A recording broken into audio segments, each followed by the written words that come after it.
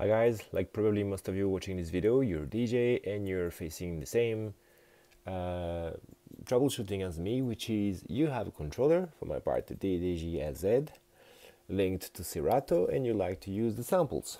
So usually you go on samples, you already put some samples, and once you press the button, it's shooting the samples. Cool.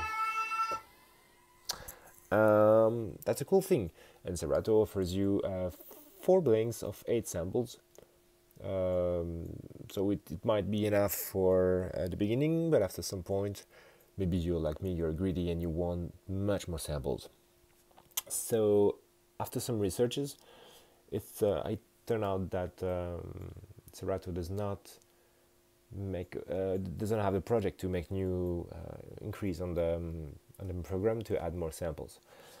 So thanks to the shop Sonovant in Paris, I came out with this solution about the drum pad, and with Serato I'm gonna play more samples. So to give you an example, let's say I'm playing a song which is on the channel, this is the 2, right? Channel 2. I can put more samples coming out from the channel 4. So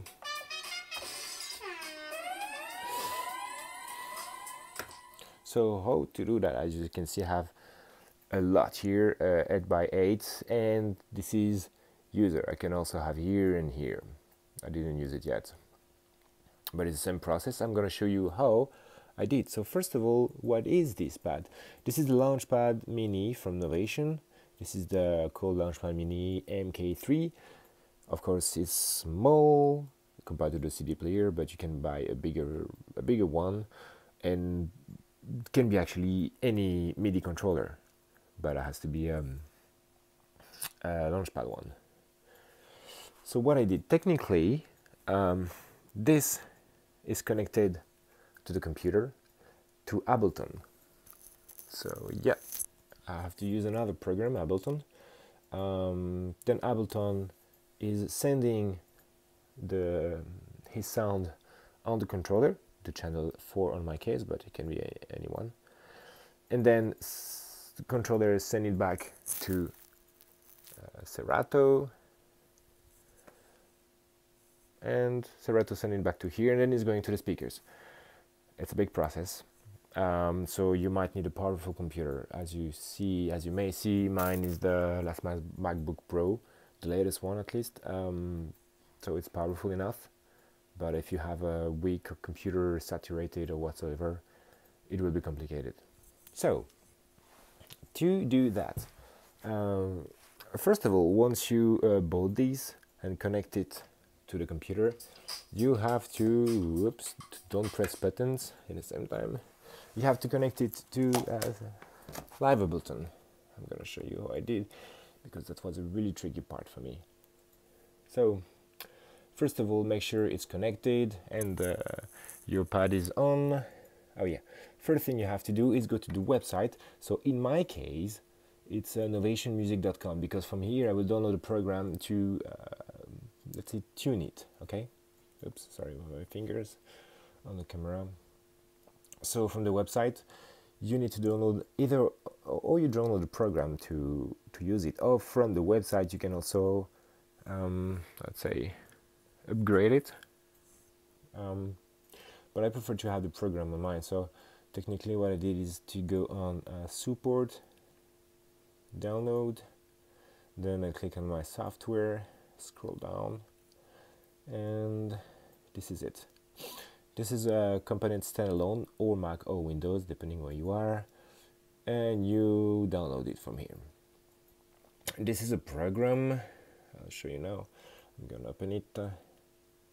This is a program that allows you to control and to assign all the MIDI mapping stuff from all the product that did. So in my case, it's the launchpad MIDI. And from that Windows, you're gonna go on create a custom mode. So yeah, you have your pad, and from here you can put many options. Oops. You have faders, you have a keyboard, keyboard, drum grid, can assign CC button. For the jingle, for the samples, my preference went to MIDI note. So what you have to do is that you click on MIDI note and put it wherever you want. Then you click on it. On the settings, you have the note, the octave. Keep the momentary for the pad mode and the channel 1 for MIDI channel. And then you put them on a color and you fill all of them with different one. Once you did it, you send it to the launchpad, and then you send it either to the 1, 2, 3, basically the 1, 2, 3, this is it. This is 1, 2, 3. It's all the same, it's right, the drum case and user, because by default it's like this, but you can make all like this. So once you click on 3, the drum pad will update. I just don't want to keep, whoopsie, no, sorry, I don't want to keep mine. I saved mine, which is here, but it's the same thing. You see, I put MIDI note everywhere, and each of them, as you see on each line, the note is changing. See here, the note is changing, and on each row is the same note but different octave. So I'm making sure all the notes are different. It doesn't matter the order technically, but in our case, just for jingles, samples, we just need them to be different. And if you do the same for as I did for user, and you also want to do it the same with key and drums, you can do it, and you just have to change the channel. Let's say channel 1 for I don't know, the user, channel 2 for key, channel 4 for drums. Just make sure each of them is different. So once you did that, and that you send it to launchpad, to the 3, okay, I did it already. Your drum pad is with the beautiful colors. Now you can use it with a live Ableton. So from live Ableton, I'm not starting from scratch, but I'll show you all the steps. First of all, you're gonna have to go to live preferences, click on the MIDI sync tab, and make sure launchpad is selected here. So on the control surface, you might have a lot of things. You take launchpad, then launchpad mini. Of course, in your case, in my case, sorry, it's launchpad mini. For you, it can be anything else. Sorry, the video is moving a lot on my hand. On the input, make sure you are taking the DAW, and on the output is the DAW as well. It's not the MIDI. Then from here, take over mode, the pickup, and then down. As you may see, I have a lot of MIDI port, the DDJ-SZ, of course, and then 4 for launchpad, 2 for the input, 2 for the output. Make sure each of them is on for track and for remote. That's the first step.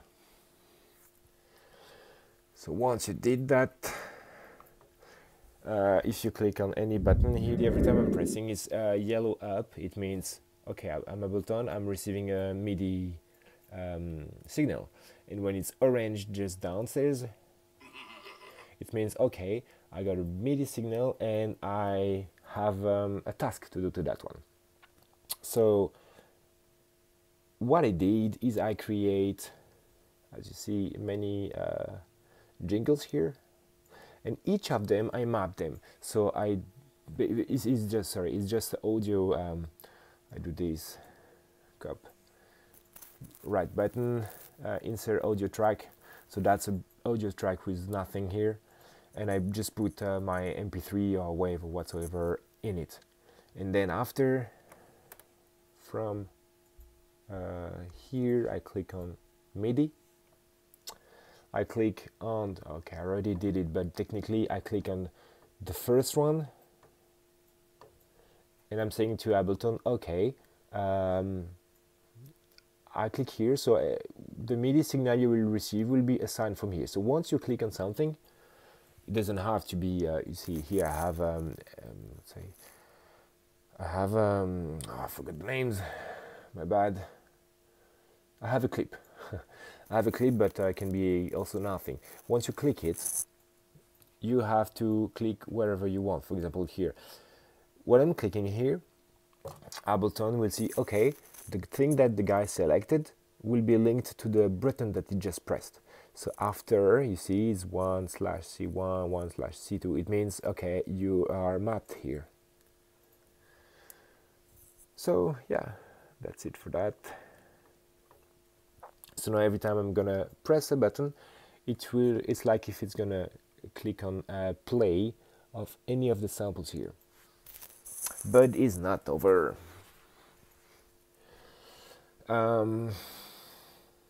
Something you have to do is for any samples, actually all of them is the same, but any samples here, as you see, first of all, you're gonna have to make sure the warp is not on, because it will depend on the BPM set here, which is big for me, 999, the maximum. I will explain to you later why. But if you map it, for example, 120 BPMs, your sample might read slow or faster than what it actually is, and in my case, I don't want. So take off the warp, sorry. Here, the quantization, you put it to none. This is really important, because this is exactly what I said. If you if you're not familiar with Ableton, just do like I did. If you're familiar, you have to know that once you play the clip, they are, you know, once you play, it's not really playing straight ahead. It's playing each 2 bars, like there is a calcul of tempo, and it's launching on the same tempo. I don't know if I'm explaining myself well, but technically, clicking here, you are making sure that once you press your pad, the sound will go straight. You don't have to wait to launch it. This button also is really important. Trigger, gate, toggle. Okay, the trigger mode, sorry, I'm really not familiar. So trigger mode, every time I play, is gonna play the jingle from the beginning to the end. And if I play many times, it's just gonna play again. That's the trigger mode. You have the gate mode. The gate mode technically is the jingle gonna play as long as my finger is on it. So if I want to play it, I have to keep press, sorry. That's the gate mode. And the toggle mode is what I was trying to explain before. So if I press one time, it's gonna play from the beginning to the end, and that's gonna still be activated. And if I press again, and it's actually playing, it's gonna stop it. So for example, play and stop when it's finished. And if I press again, but it's not finished, it's gonna stop it. So that's what's happening now. It's playing, I press, it's finishing. So that's the toggle mode. So depending on the jingles you want, for example, for the long one, I like to put on toggle, then I can stop it when I want. But for the short one, I like to put on a trigger. For example, this kind of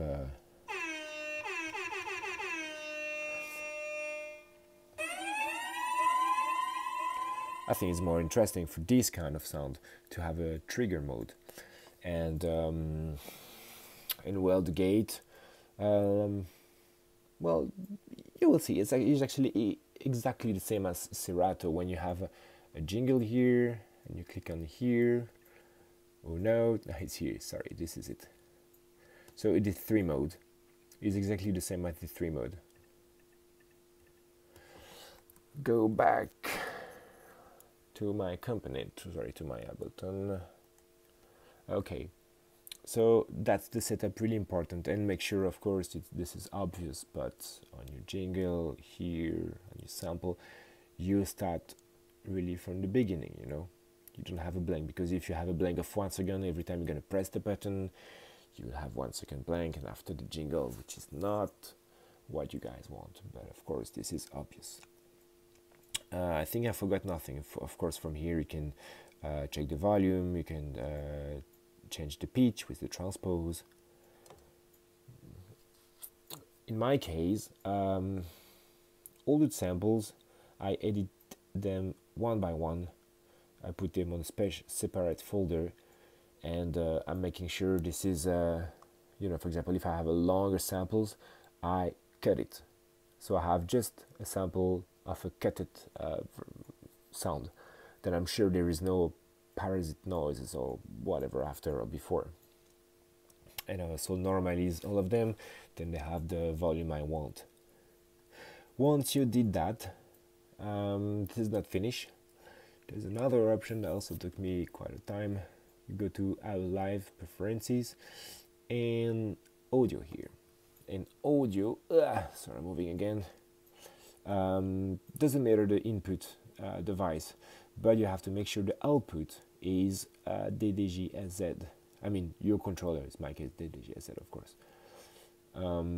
Because you want the sound of live to go straight to the controller. Alright, and once you did that, you click on Output Config and you select this 4 here, or the mono if you want, but in my case stereo. Why that? Because my controller here has a 4 channel. I'm using mostly these 2 here for mixing. Sometimes it's happening that I'm using an extra one for well, for the mixing, you know. But I want my samples to be sent here. By default, they will be sent on the channel 1. But I wanted to send them on the channel 4. Then I have them separately from my my 2-track playing. So by selecting here the output config, by selecting this 4 here, I'm saying to my program Ableton, okay, dude, you have different options to send them. So on the master here, you can do, of course, for each of the row here, but for the master here, you have this cue out. This is technically, first one is the channel 1, channel 2, channel 3, channel 4, and of course, make sure, I mean, take the both. In my case, it's the 4, so on the both cue out and master out, I'm selecting the 4. So for here, I will make sure that my samples are played here on the 4. I think I forgot nothing.